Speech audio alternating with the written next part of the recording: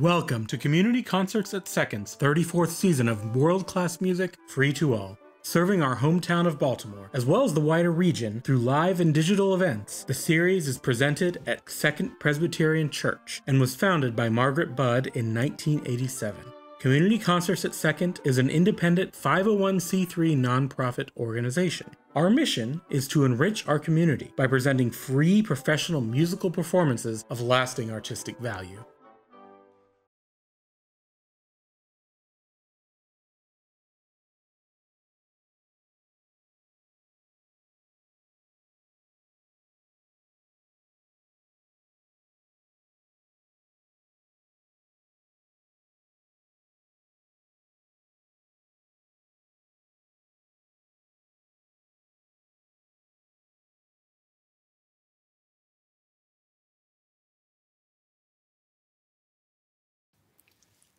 Hi, everyone. Thank you so much for being here and coming with us to share in this program virtually, at least.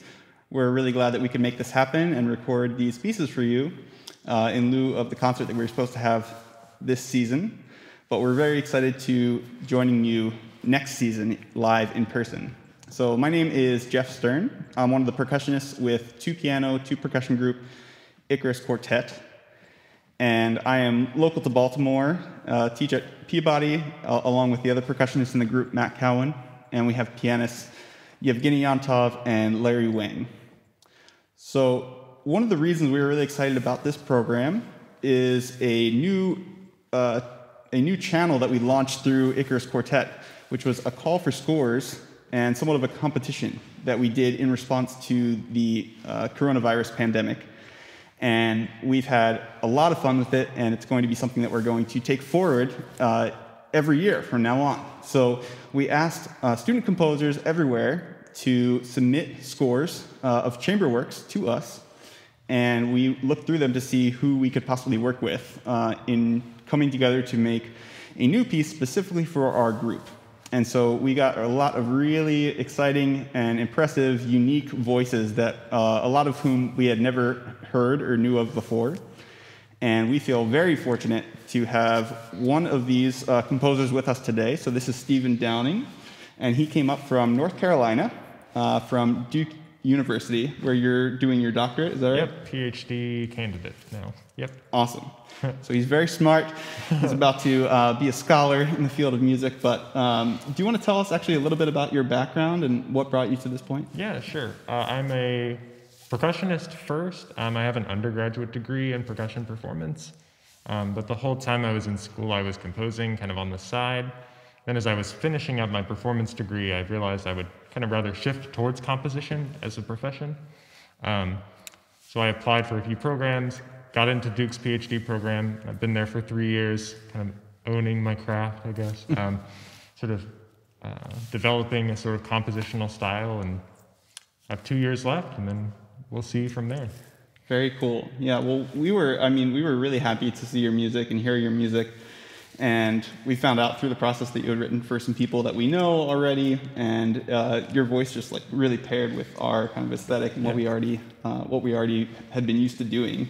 So obviously you're a percussionist, so you have experience writing for our instruments in some way. Have you written much for piano as well? I have a handful of piano pieces, yeah. I like to write for percussion, piano, strings, instruments like that. Yeah. Instruments with some strong attacks, because I like that beat-driven rhythmic music. The relationship and the kind of timeline that we did after you were kind of announced as one of our winners, I think is pretty representative of the normal collaboration that we would have with a lot of the professional composers that we work with. How was this for you in terms of a normal, or compared to your normal process of writing leading up from conception to eventual performance? This has been a super great opportunity, the way the timeline has worked out, because as a student composer, typically, as I'm writing a piece, once it's performed or recorded, that's kind of the end of it. I send in one version, the ensemble records it, and that's the end. But with you guys, the version that we're recording is really the second or third final version, which has been really nice to adapt the piece as it goes along.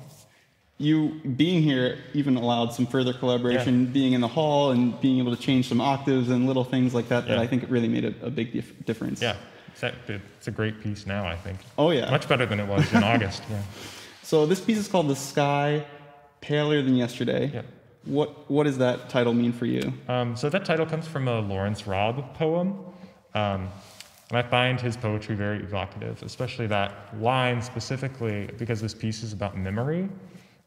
It's about how things change over time, how your perspective on things change with when you're given new information. So in the piece, this kind of shows itself by, we have sort of this textural material at the beginning for a couple of minutes. We sort of go on a journey through several different evolutionary sections in some ways. And then as we return to the end of the piece in the last couple of minutes, we return to that beginning material, but based on the material that we found in the middle, our new context has been formed for what we've already heard. So it kind of should be reminiscent of what you've heard, this sort of dark material, but something has happened in the middle that makes us feel different, even though we're hearing some very similar stuff. Excellent. Well, thank you so much for your incredible music. And again, welcome, and I hope you enjoy this world premiere recording and presentation of Stephen Downing's The Sky Paler Than Yesterday.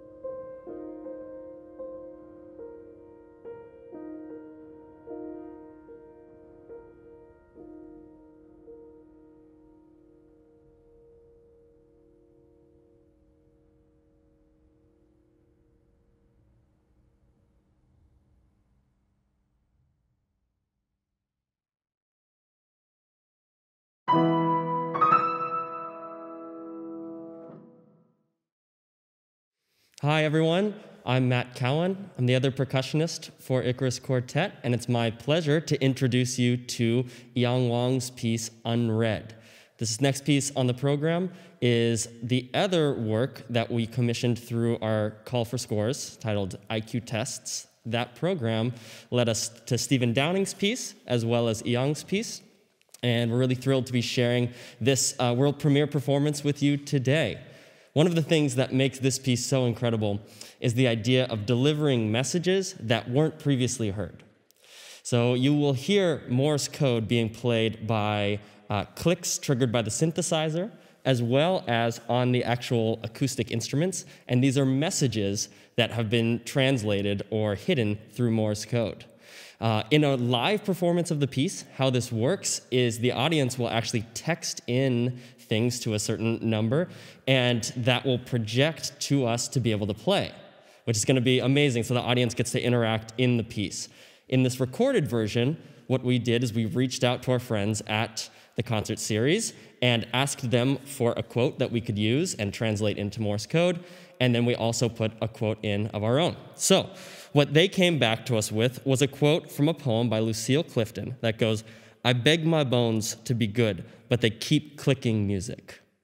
And then the quote that we added inside the piece is by John Cage, and this one goes, "I can't understand why people are frightened of new ideas. I'm frightened of the old ones." So we hope you enjoy. This is Unread by Yiyang Wang.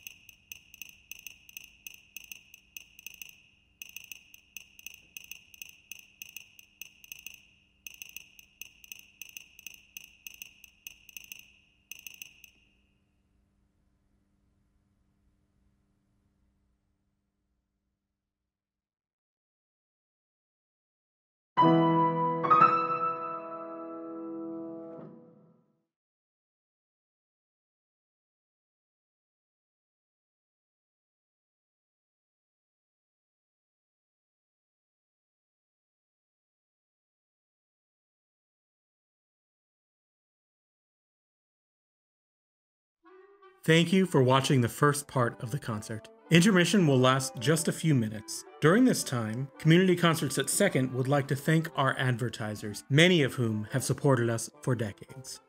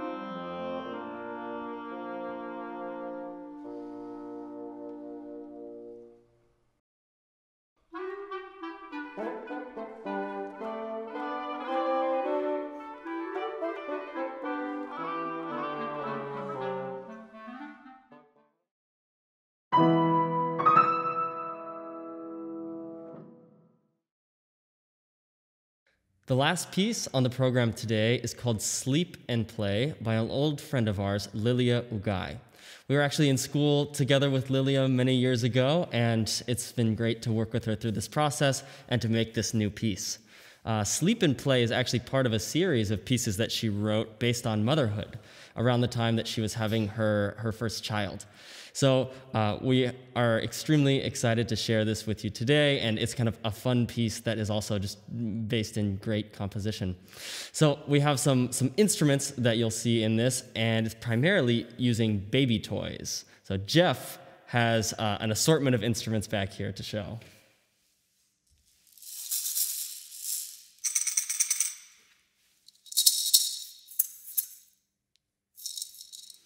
And most of those were actually toys that Liliya sent us that belonged to her child. And when she was writing the piece, she was playing around with these toys with her child. And so she sent the actual toys, which were the actual sounds that she was working with, up to us to use. And there's one special one over here called the roly-poly doll that we'll show you as well.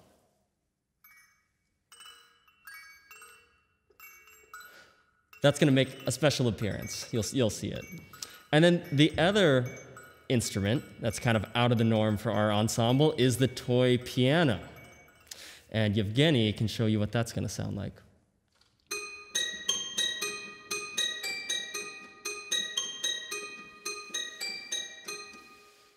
In this ensemble, there are two mama instruments, the big piano and the big vibraphone, and two of the baby instruments of the same thing, the glockenspiel and the toy piano. So it's a fun piece, and we hope you enjoy Sleep and Play by Liliya Ugay.